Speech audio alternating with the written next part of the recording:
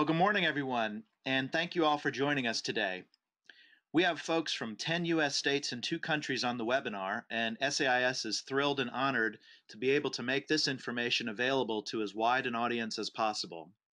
I'm Damian Cavanaugh, Vice President of Accreditation and Membership at SAIS. In this SAIS Lunch and Learn, we turn our attention to governance and a look at the methodology and findings from researchers out of Vanderbilt's Peabody College of Education and Human Development. As their capstone doctoral project, our presenters joined together to review measures of effectiveness of independent school boards of trustees. In 2013, NAIS published a governance study called Heads and Boards Working in Partnership. This study, which was an update from a study conducted in 2006, established and confirmed baselines for a variety of common practices by analyzing the frequency of those practices in schools. For example, the study shows that 80% of board members have a 3-year term of service, and 98% of those terms are renewable. There are hundreds of data points in the NAIS study related to demographics, practices, satisfaction, and perceptions. Our presenters today worked with NAIS and used their framework to begin to understand the statistically valid relationships between common practices and the strategic effectiveness of boards and heads, helping us all to differentiate between what are common practices and what truly might be best practices. Their methodology also led them to key findings that debunk several accepted practices that have little or no correlation with strategic effectiveness, thus helping to demonstrate that sacred cows do in fact make the best burgers. It is my great pleasure to introduce you today to Dr. Troy Baker, Director of Athletics at Pace Academy in Atlanta, Georgia, Dr. Stephen Campbell, Assistant Head of Upper School and Director of International Programs at Lausanne Collegiate School in Memphis, Tennessee, and Dr. Dave Ostroff, Director of the Tadbird Honors College at All Saints Episcopal School in Fort Worth, Texas. Gentlemen? Welcome to everyone. We appreciate you taking the time to learn a little bit more about our study, and we look forward to interacting with you today.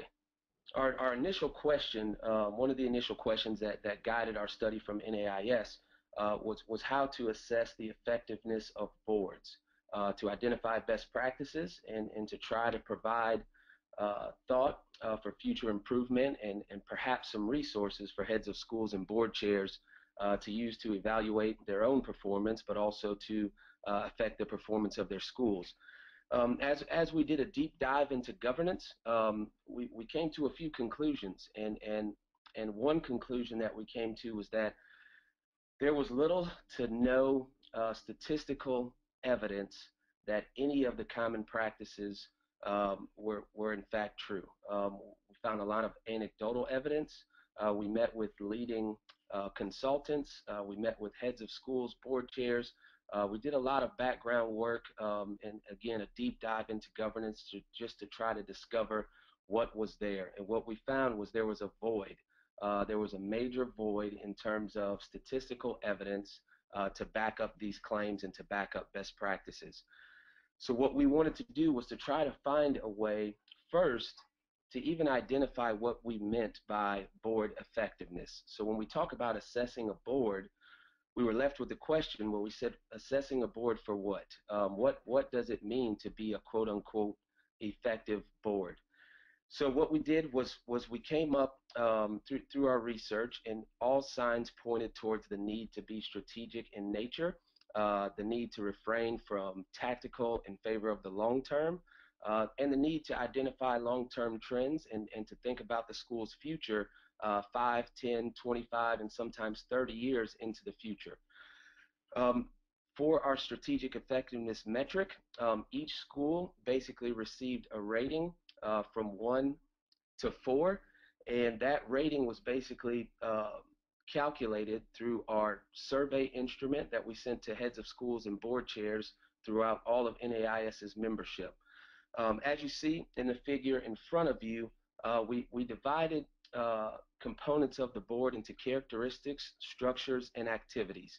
And just to summarize what those mean, characteristics, it's basically a snapshot of the actual board.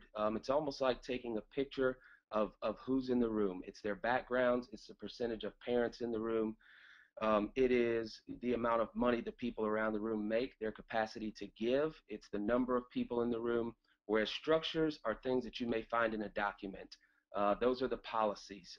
Those are committee structures, term limits, things of that nature. And the activities are basically what's being done, what's happening in the meetings, how do we bring people into the board, how do we develop them. And the three of those components together, we feel really encompass the facets of board work and what a board is all about. And most importantly, institutional performance is the so what. So we say these numbers are great. It's great to talk about strategic effectiveness. It's great to talk about term limits and all of these other things. But the bottom line is that heads of schools and board chairs, they want to know how to move the needle. They want to know, how do I actually influence the performance of the school that I serve? And that's what this graphic represents.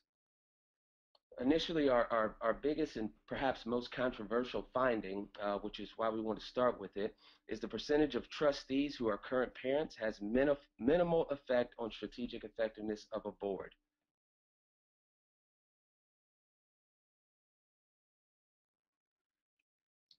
In order to really test this finding and to test this notion, we wanted to not only uh, inquire about how many current parents were on a board and test for relationships between that school's strategic effectiveness rating and the number of parents they had on a board, but we also wanted to think about whether or not schools that have preferences or policies about the number of parents on a board had different measures of strategic effectiveness. And what we found through our statistical analysis was that there was there was no correlation, no relationship between percentage of parents on a board, preferences, or policies.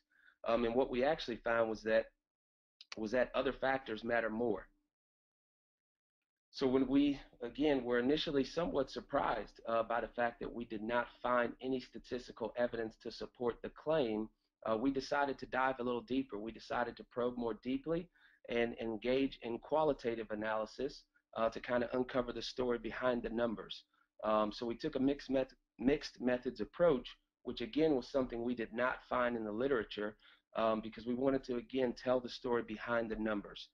And what we found from heads of schools and board chairs, they were more concerned with a trustee's capacity to influence the culture of giving, the level of expertise of the people around the room, and whether or not the people around the table could work together.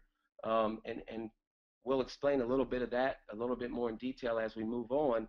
But essentially, there's a big difference between a trustee's capacity to give and a trustee's capacity to influence the culture of giving. Again, we'll get into a little bit of that later, but that was a very important distinction that we found through our qualitative analysis with heads of schools and board chairs. And when we talk about a group of experts, one of the difficult things for heads of school is that they are typically the only person in the room who's an educational expert. And that presents a very, very complex principal agent dynamic, in which the board chair, the head of school, is responsible for bringing that educational perspective into the room. However, it's important to have a wide range of skill sets around the table. For instance, we spoke with several heads of schools and board chairs who were engaging in capital campaigns and had to make decisions about the people that they elected or brought in to serve on the board, who had expertise in perhaps construction or expertise in any given project that they saw on the horizon. And we felt that that was one of the things that was, in fact, a lot more important than whether or not a trustee was a current parent. And then collaboration, and that's more about, do they have the ability to suspend their personal motivation? Do they have the ability to think long term? And do they have the ability to work together with the other people around the table? So what we found is that many boards engage in an orientation process, in which it's a one-time event. It may be a weekend, it may be one day, and in some cases it may be an entire week, in which you bring new trustees and in some way kind of give them a short-term indoctrination into their role as a trustee. But what we found was that the actual boards who engaged in a very intentional onboarding process had a tendency to rate higher in terms of strategic effectiveness than those boards who did not. So what we mean by onboarding is it's a long term, it's a deliberate process.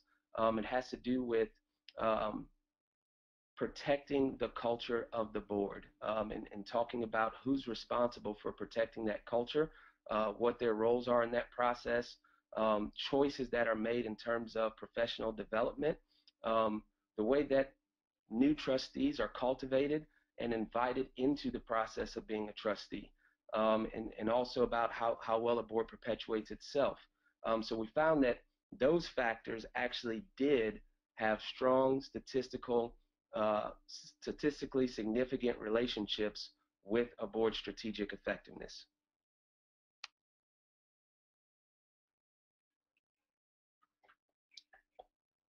And what we found is in the schools that rated the highest in strategic effectiveness, this sentiment expressed on the slide kind of is emblematic of what we found with the vast majority of heads of school and board chairs that we spoke with, is that they actually preferred to have more parents. They preferred to have more current parents on the board.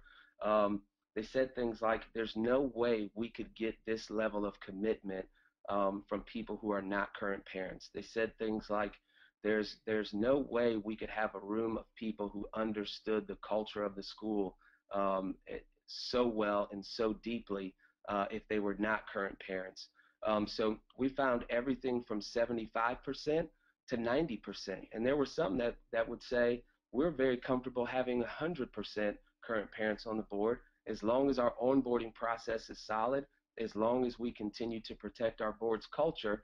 We feel we will be more successful with people who understand the school and have a deeply vested interest in the school.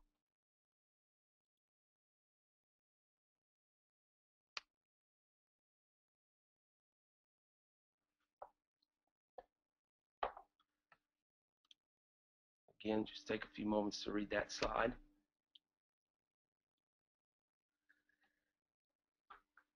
And once again, this is the so what. This is the bottom line. As we engaged in the study again, we were very pleased with the data we collected. We were informed and enlightened by the qualitative data that we collected and the interviews that we had, the time we spent with heads of schools and board chairs. But we were charged also with providing guidance, providing strategies, and providing best practices for NAIS member heads of schools and board chairs around the world. And one of the things that um, we were very intentional about was making sure that by the end of this study, we had not only identified statistically significant relationships or debunked myths or confirmed assumptions, but that we also were able to provide heads of schools and board chairs and practitioners with solid, statistically grounded information on what actually moves the needle. So answering the question, what can heads of schools, board chairs, and trustees do to positively influence the outcomes of the institutions they serve? Um, and in the gray box, we've got a few definitions. Admissions demand. This is about our marketing department. This is about our admissions department and our outreach. It's the ability to engage the community. It's all about branding. It's all about reputation. It's the word of mouth. It's the number of people that are interested in applying for your school, that understand your school's mission, your brand, and your identity. The culture of giving has less to do with how much money is actually raised and more to do with the level of buy-in of the key stakeholders. Again, this harkens back to uh, the trustees' capacity to influence the culture of giving. Um, and that has less to do with how much they can give and more to do with how much they can engage the community. One board chair said it best when he said, "I believe that if we are transparent, if we make our thinking transparent and clear, if people trust us, and if we own up for our mistakes, that they will be more inclined to give, and they will be more inclined to invest, and they will be more inclined to trust us when we come to them asking for gifts. They will be more inclined to trust us when we launch into a capital campaign if our thinking has been made transparent and we can show evidence of a great process. We believe that people will be more inclined to give and they will be more inclined to buy in. In terms of culture of giving, uh, in terms of the role of a trustee, many board chairs and heads of school also express the need to have trustees who are comfortable engaging in those types of conversations. What we often find is that sometimes trustees are brought into a new board or occupy a position on a board, and they're kind of made to believe that one of their key functions is to give. And while we still think that it's important for our trustees to be our leaders in terms of giving, um, we also found that heads of schools and board chairs that rated highly on strategic effectiveness, they also made a point of um, reiterating to trustees that a part of their role was also to raise the level of buy-in from other stakeholders, so that their duties went beyond their pocketbook, so to speak, and more to their ability to build those relationships, to build more trust in the board. And that's everything from being visible, being accessible, being great communicators, being approachable, um, building relationships with current parents, and faculty and staff and administration. And in the schools that rated highly in strategic effectiveness, part of their onboarding process was that constant reminder of what those responsibilities entailed. Enrollment health, again, this is a snapshot. This is how many vacant seats are in the school. Um, how many students are in the seats. And as we all know, one of the major jobs for heads of schools is to make sure seats are filled. So in terms of enrollment health and admissions demand, that's the distinction between the two. Enrollment health is more of a snapshot, and admissions demand is living. It's alive. It changes from day to day, week to week. Financial strength, very, very important. Also, in terms of the committee structure, this is where we talk about the people that we want to serve on our finance committee. We're talking about assets and endowment. We're talking about the way that we manage our budget. Do we have long-term plans for our budget? Are we putting out fires? And then we're just talking about the overall financial well-being of the school as a whole. That's your cash reserves. That is whether or not you can provide competitive salaries, benefits, and things of that nature. So basically, all things financial. Um, and through all of that, what we found was there's a relationship between um, how often a board spends time discussing matters that will affect the school 5 or more years into the future, and that school's institutional performance. So in short, the schools that spent more time um, talking about long-term goals, predicting long-term challenges, actually were able to move the needle more for the schools that they served. One example of that is a head of school that we spoke with, who really focused on the fact that their school may have an enrollment management problem within the next 5 to 7 years. Currently, that school is at a 7 applicants to every vacancy, and while on the surface, in the short term, that's a wonderful problem to have. As a head of school, I'm sure that many of you, or even a board chair, many of you would say, if I've got admissions demand of 7 to 1, we're in a great position. Our admissions demand is high, our enrollment health is high, but at the same time, their board was engaging in conversations about um, what would happen within the next 5 to 7 years if they did not increase the size of their pre-K and first grade programming, and what impact that would have on the upper school 10 to 12 years into the future. So that board was engaged in conversations about enrollment management problems that may be on the horizon um, during a time when in fact admissions demand is high, and all signs say that admissions is very healthy. But I think that that board engaged in that process continuously and continues to move the needle for their school. Um, The second relationship that we found um, is that schools that oftentimes, as much as we want to talk about being strategic and thinking into the future, we also have to be realistic, and we also have to understand that as trustees and heads of school, um, you have to operate in the present as well. You have to take care of immediate business. But the schools that were able to actually influence their institutional performance in a positive way, they use their long range priorities to guide their short term decisions. Um, and I know that seems like common sense, but the heads of school and board chairs that we spoke with basically told us that they spent a lot of time engaging with their strategic plan. So when they had decisions to make in the short term, all of the decisions they made reverted back to the strategic plan. So in short, every one of the trustees, heads of schools, and board chairs had a deep understanding of the strategic plan, and that was a document that was routinely placed in front of the group, again, to guide decision making for those individual boards. And thirdly, um, heads of schools, board chairs, and trustees also reported that the more time they spent thinking about long-term concerns and the less time they spent engaging in short-term concerns um, resulted in higher institutional performance.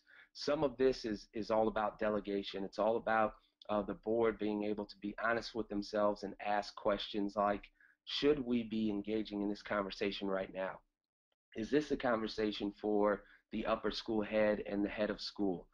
Really understanding their roles and being very careful not to cross the line too far into the tactical and the immediate. So it's those anecdotes like we don't need trustees trying to fire the Spanish teacher. It's being able to manage um, parent conversations and understand where your role begins and ends as a trustee. One head of school described the role of a trustee as an embattled position. He said it's an embattled position because you have to consistently communicate confidence in the school, confidence in the decisions that are being made, but also the more accessible and visible you make yourself, obviously that correlates to more conversations, more complaints, more individuals coming to you with their real-time concerns that are very important, and understanding as a trustee how to delegate, understanding how to say, that is a great question, but that's more of a question for our head of school, and resisting that urge to jump in and help right away. And this is not a question of control. What was related to us was this was more of an issue of having trustees that are so willing and eager to help, and having trustees um, who are so eager to make a difference in their school that sometimes they will try to solve real-time issues rather than delegating them to the right person. So again, this also relates back to that onboarding process of letting um, trustees know where their role ends and where they begin. And also, this is further complicated by having current parents serving as trustees when, as we all know, um, you're going to wear several hats. As we know, in a lot of independent schools, we have close-knit communities. They spend time with one another outside of school at social events. And when you are the trustee at the parent social at cocktail hour and people want to approach you with real-time issues, um, boards that spend a lot of time going through those scenarios, role playing, things of that nature, seem to do a much better job of refraining from the tactical and actually influencing the institutional performance of the schools they serve.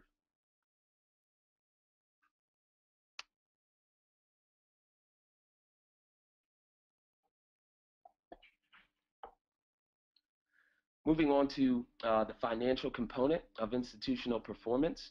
Um, Again, heads of schools, board chairs, and boards that focus their budget conversations on whether they about whether or not their decisions are aligned with the strategic plan than they do about kind of real-time numbers. So they talk about um, reviewing and approving the annual budget. within the context of long-term concerns. And again, this may sound like one of those common sense findings, um, but when we talked to heads of schools and board chairs, we found it was a bit more nuanced than we initially thought. Um, so there are times when heads of schools have expressed to us that decisions were made um, that at the moment may have seemed risky, or at the moment may have not put them in a positive situation financially, with the understanding that the adherence to the strategic plan was actually better for the long term. Um, and also boards who spent more time conducting long-term financial planning seem to move the needle a bit more. And what that basically boils down to is in their board meetings, in their finance committee meetings, being careful to monitor how much time was actually being spent on balancing the books for that year versus thinking about um, where they were 5 years prior to, where they are now, where they see themselves in 5, 10, 15 years down the road, looking at trends in the market, looking at birth rates, looking at real estate values in the area, analyzing enrollment trends in surrounding schools, analyzing trends nationwide for independent schools, thinking about their value proposition as a school, decisions to raise and lower tuition, which are hot button issues, I would say annually for a large percentage of independent schools around the country. Um, when heads of schools and board chairs reported that when their decisions about raising, lowering, or maintaining their tuition price point, um, when they were guided by their neighboring schools, um, sometimes they said they feel like they made some mistakes. However, when they were guided by conversations about the long-term viability of their school, they felt as though their decisions were more sound. The data supports that. The data that we collected and analyzed supports it. But more importantly, the qualitative data again gives us a little bit more information to uncover the story behind those numbers. Or we are all anticipating a rich dialogue with you all, and we welcome any questions that you may have. What's in front of you here are just a couple infographics summarizing some of our findings. Obviously, I'm not going to read those to you, but if you will read through those, that just kind of summarizes some of what we've covered today. But again, I was intentional in moving through the slides fairly rapidly in anticipation of your questions, concerns, or any additions that you'd like to make on what we've covered today. It's very, very important to us um, that you all have an opportunity to have your questions answered. It's very important to us that this hour that we spend together today is indeed worth your time, and that you have the time to discuss concerns and questions with us. I want to go ahead and get the ball rolling. You talked extensively about onboarding, and one of the things that you said is just sort of a question about who's responsible for protecting the culture of the school. Is there anything that you all noted in your research or in your conversations, either the qualitative or the quantitative, that really relates the idea of school culture to school mission or core values? So some of the terms that we use, just to try to get them a little bit in order. And can you speak to that a little bit? Yes, that's a great question. Um, and with that, I'll give a little bit of context before I answer. One of our heads of school basically stated to us that they have avoided hiring outside consultants um, for strategic planning and things of that nature. And he kind of expressed that he felt as if there were times when he's read literature, attended conferences, things of that nature, and he's been made to feel that there's a large contingency out there that feels as though their role is to assist heads of school in getting their board chairs to do what they want them to do. So it's almost like it's an adversarial relationship. And their selling point is, we're going to come in and we're going to help you um, get these people to do what you want them to do. Hmm. And you get that's where some of the assumptions come in about the percentage of current parents, right? Because there's this assumption that there's no way that current parents can suspend their personal motivation, and if you've got too many of them in the room, there's no way as a head of school you're going to be able to really get them to understand the culture of the school and suspend their personal motivation and avoid the tactical in favor of the strategic. Um, and he basically said, I don't find any any meaning in that. I don't find any merit in that assumption um, because he said we've worked so hard to get to the point where everyone does understand the culture of the school. And I think that the one of the most important, well, perhaps the most important relationship is the relationship between the head of school and the board chair. And I say all that to say that the head of school and the board chair are are truly the ones responsible for communicating that culture, for assuring mission alignment with decisions that are made, and for creating a culture in the board within the board um, that allows trustees to challenge one another, that allows trustees to redirect one another, and quote unquote at times to even police one another. But that tone has got to be set by the head of school and the board chair. There's If I, this is Stephen Campbell. If I could add something to that, one of the big ways that we feel like a lot of the schools protect their board culture is through the very, very careful cultivation of new trustees. We met with schools that would invite trustees to serve, potential trustees to serve on a task force before they're invited to be on the board.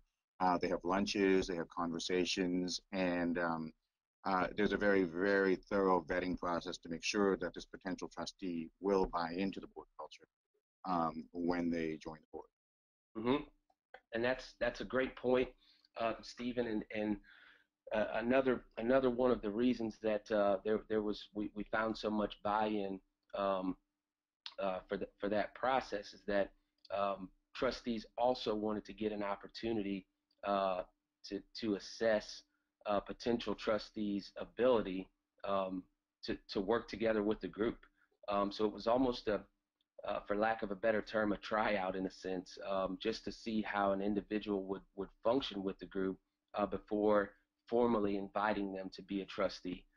Because I, what was reported to us is all too often someone would be invited to be a trustee because of their capacity to give or because of their professional skill set, only to find out that that individual was not successful in working with the group and respecting and understanding the board's culture.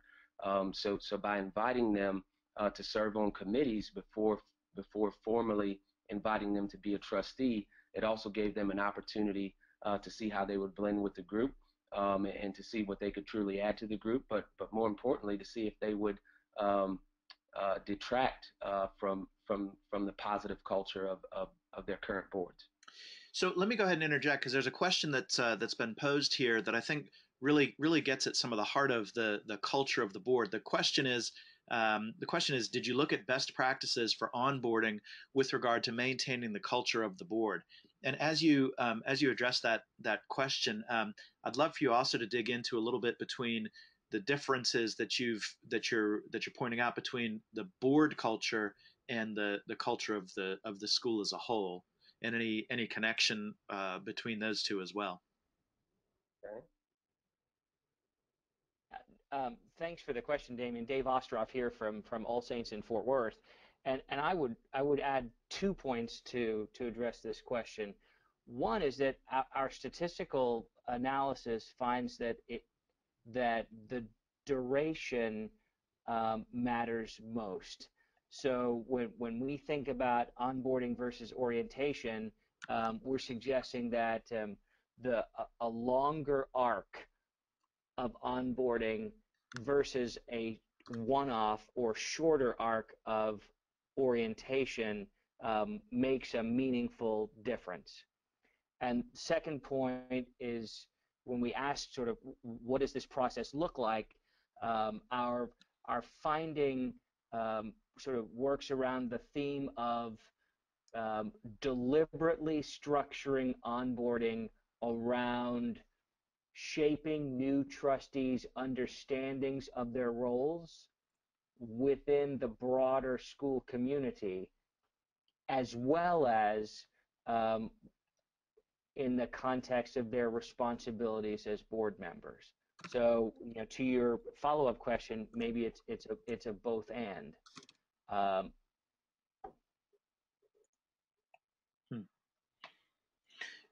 Some of the other questions, there are a lot of great questions that are being posed here.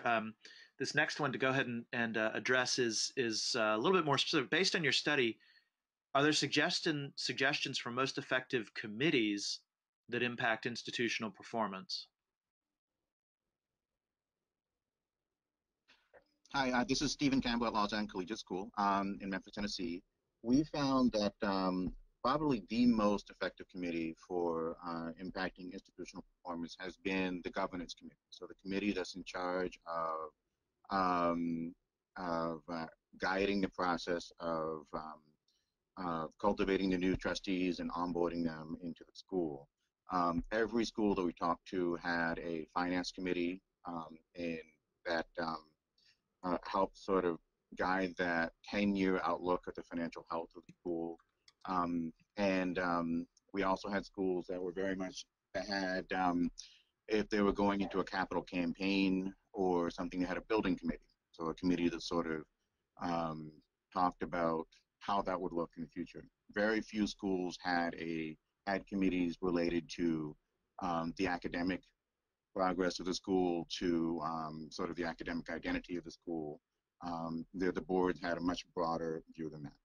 So did you find? Oh, I'm sorry, Dave Ostroff here. Just quickly, with regard to the statistical analysis in our study, we identified 8 committees that are associated with heightened strategic effectiveness. As Stephen mentioned, governance or nominating is one of those.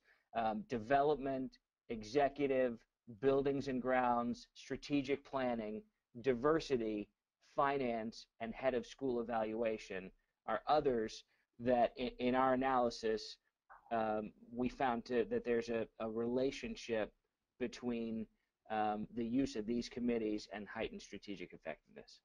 Yes, and that's a wonderful question. That's a great question about committees. And again, another wonderful part of our qualitative exploration was to get an opportunity to really get some examples of the way that heads of schools and board chairs viewed their committees. And one of the things that was communicated to us is that it's often more important for committees to understand what their role is as a community and what their strength is as a community and what they actually bring. And a head of school from Boston summarized it best for me when he said he views the trustees and the board chairs being at the 30,000 foot level, and he views himself as being on the ground level in the trenches with the troops, and he views the committees as kind of being on the mountaintops.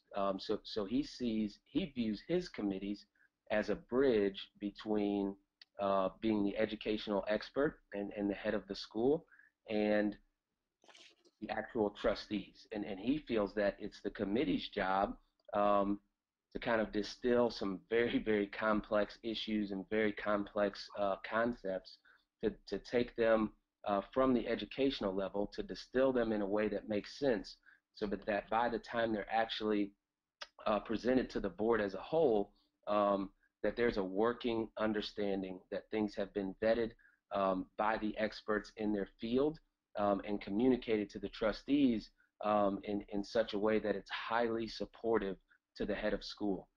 So heads of school reported to us that, so again, not only did we find statistical significance, what we found that was also very important was that when heads of schools viewed their committees as a resource and an asset and a support mechanism, schools were much more effective, or boards were much more strategically effective.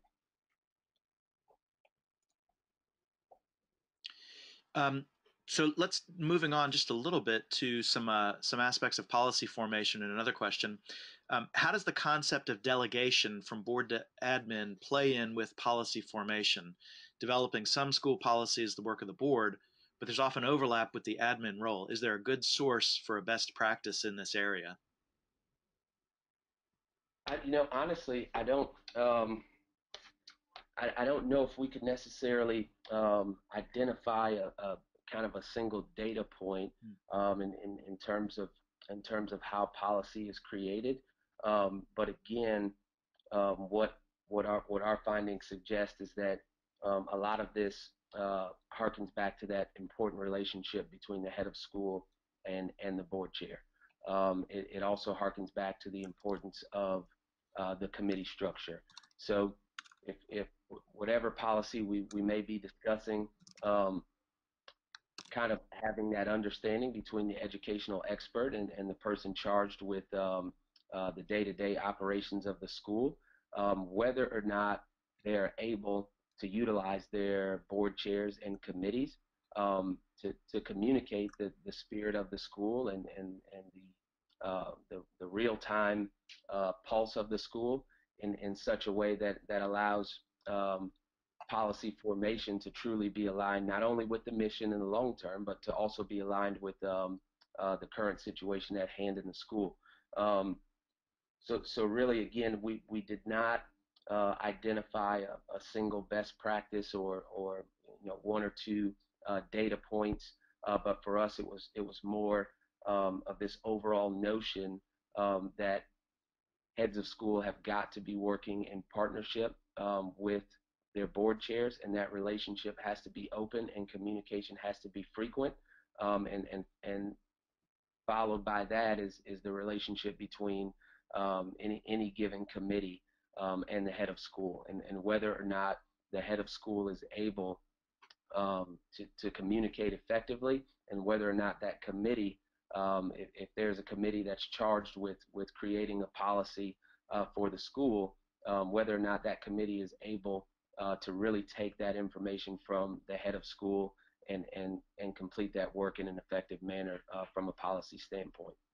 Does that address the question, or did I miss part of that question? I think so, and we'll see if there's a follow-up question that's posted about that. But moving on to a slightly different topic about vetting and onboarding and vetting new board members. Two questions that are related to each other. Are business people better candidates for the board or education professionals? And then a second question is, in cultivating potential trustees, how important is the vetting of the spouse? I'll address the spouse question first, because I think this is a very good question, actually, and it came up with a lot of the discussions that we had with heads of school.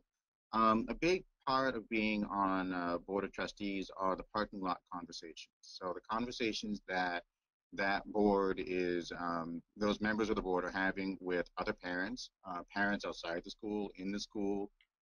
Very often social circles overlap everywhere, and what those conversations in the parking lot are like. And the spouse is a part of that.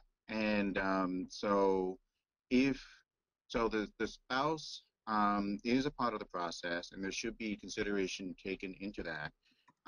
But I think it really rests with the actual board member, the board trustee, how much, and that's part of the onboarding process. How much do you share with your spouse? What are those conversations like? What do you talk about at home, and what is your spouse able to talk about outside, and how clearly defined is your role, as opposed to the fact that your spouse is a father or a mother of a child at the school. So it looks very different. So it should be a part of the process, but I think it's more important. We found that it was more important that it become part of the onboarding process, which was the, and sort of making sure those roles are defined. Okay. Let me take the other part of the question for us, Damien. I would suggest that rather than thinking about business background or education background, that our study finds that there are two factors that matter. One is the capacity to influence the culture of giving in the school, and I would say that the wording there is intentional. It's not just about the capacity to give. It's also about the capacity to influence others to give.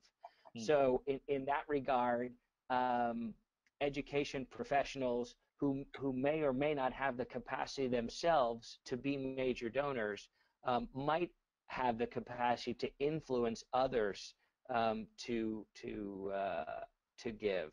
That's the first factor. Second is the capacity to offer professional advice that serves the school's strategic context.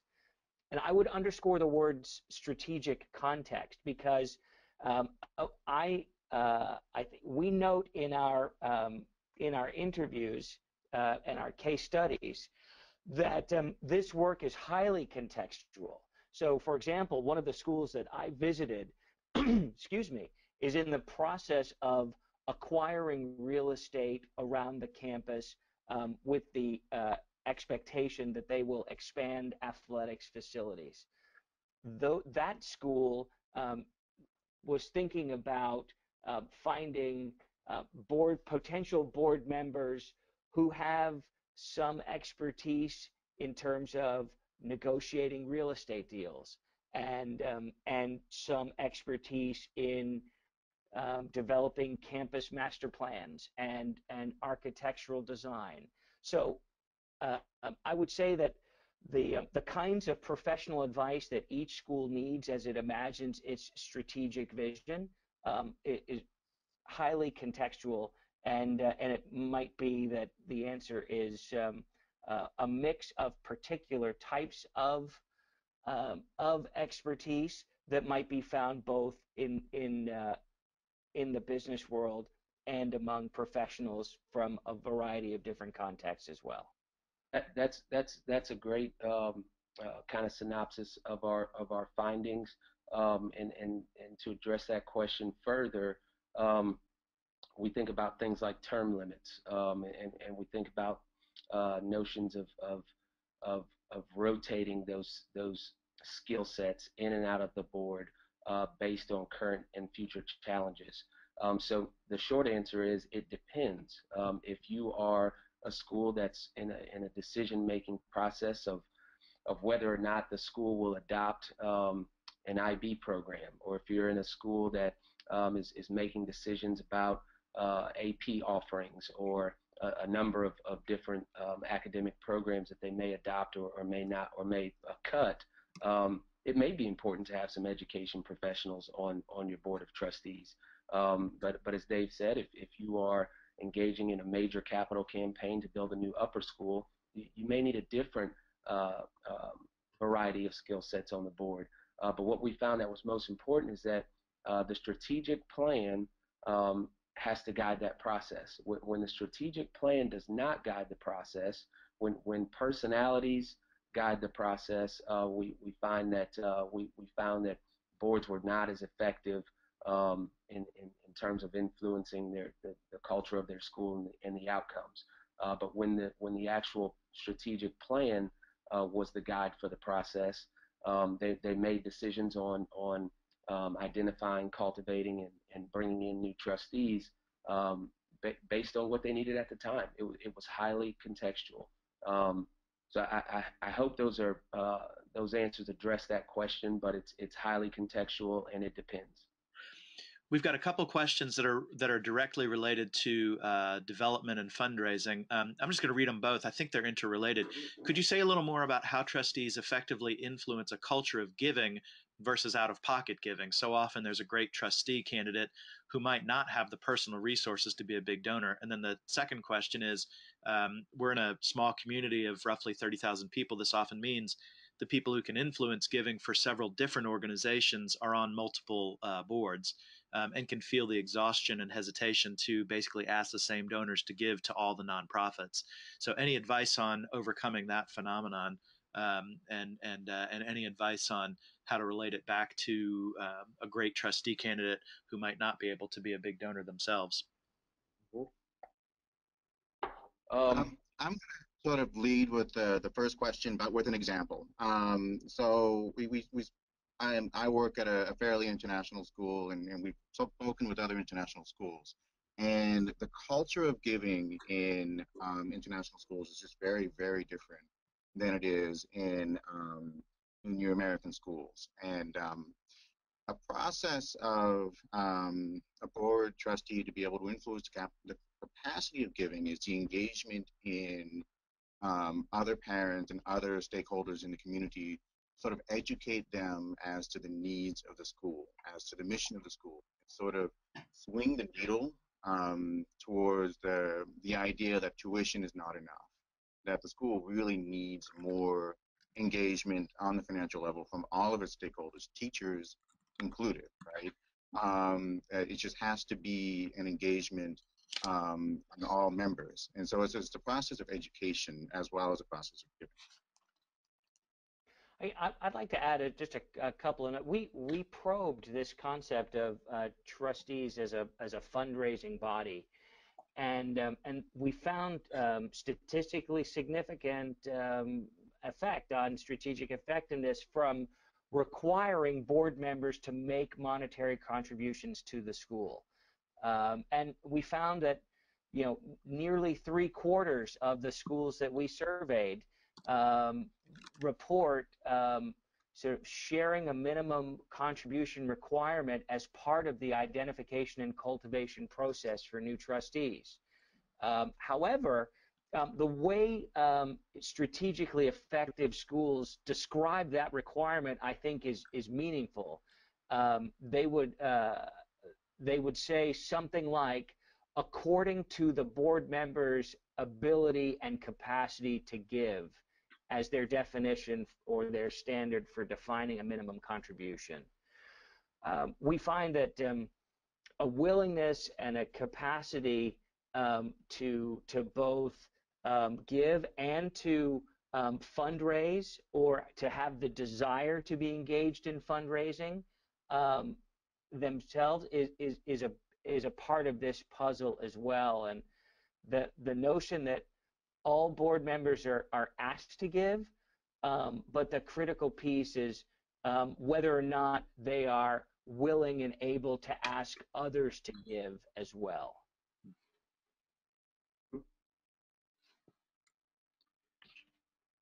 We've got three questions, three sort of final questions that I think we can wrap up with.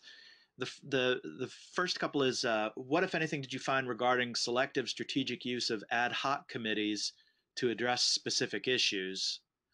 And what did you learn about how often highly strategic boards engage in self-evaluation?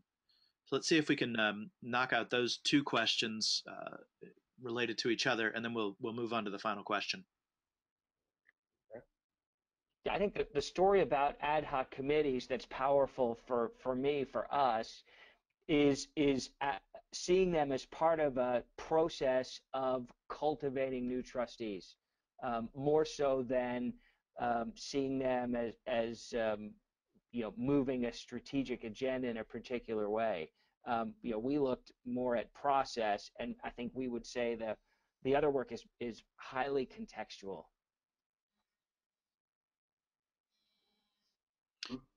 Then the other question was about strategic boards engaging in self-evaluation. How often, what form does it take, things like that? We find that the most strategic, the schools that we found were that ranked very highly in our strategic effectiveness metric, engaged in self-evaluation often. There was always a process of reflection and contemplation on how well they serve as a board, how strategic they are, how focused they are on strategic issues into the future as opposed to tactical issues in the present. We found that a great majority of them went through a process once a year, be it a survey or someone coming in and helping them with it, or just the school head leading them through that process, a board chair. But it was a planned, frequent process. It was planned and it was frequent. Um, but the questions, I think what was very important to us was that it was the type of reflection, the type of evaluation that was happening.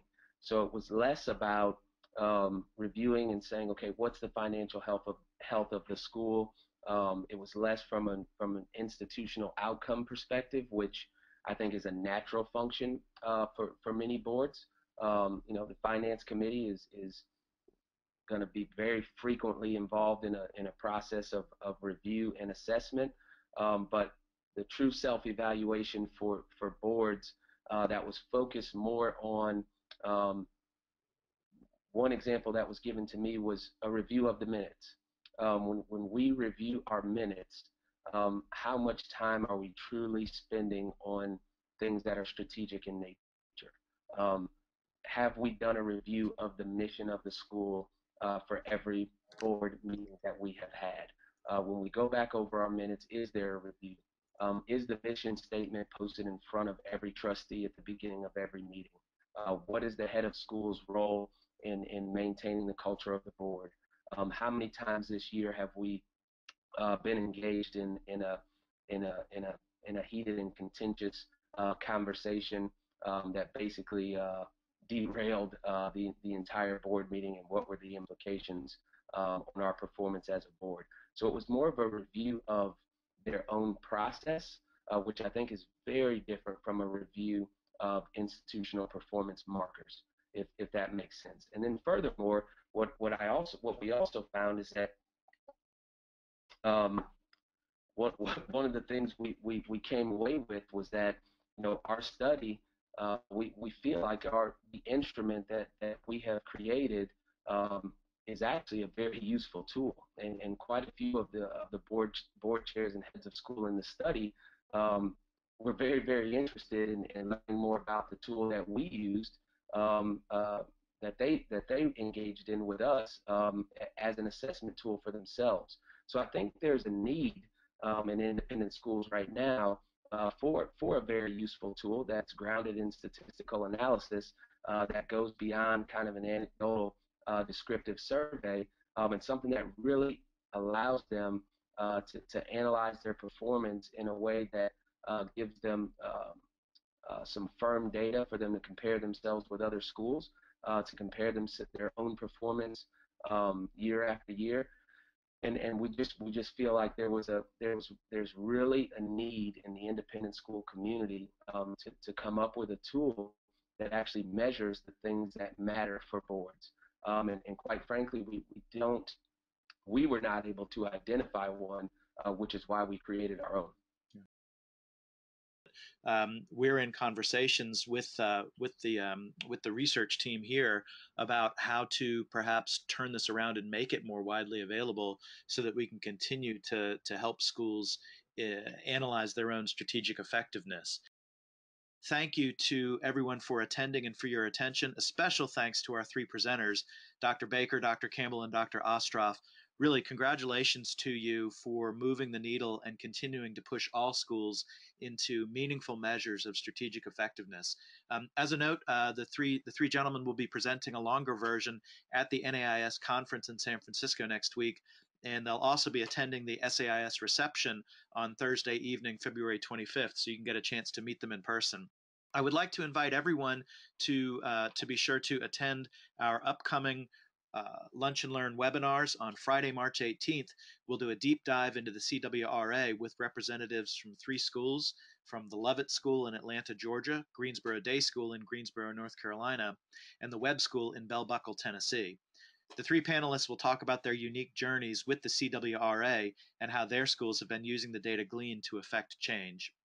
On Thursday, April 21st, a former head of school and assessment expert named Jonathan Martin will lead us through a look at different types of student proficiency measurements, how they're used and how they should be used. And Jonathan will also lead us through a process of discernment to turn the veritable vegetable soup of assessments available into something that your school can bite off and chew. Please register at www.sais.org/webinars. Thank you again, everyone, for joining us today. Thank you for our wonderful panelists. This is very important research. And we would encourage anybody who has any way of influencing research, or if you're doing research on your own, to consider doing something to further the field of study in independent schools and independent education. Thank you again, everyone. Hope you have a wonderful afternoon. We appreciate it, and we will look forward to seeing you at an event in the future.